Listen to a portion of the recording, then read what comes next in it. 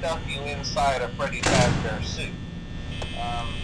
Now, that wouldn't be so bad if the suits themselves weren't filled with cross-beams, wired, and animatronic devices, especially around the facial area.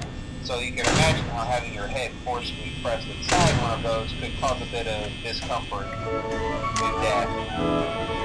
The only parts of you that would like to see the light of day, I did put the eyeball and teeth pop up below the mask.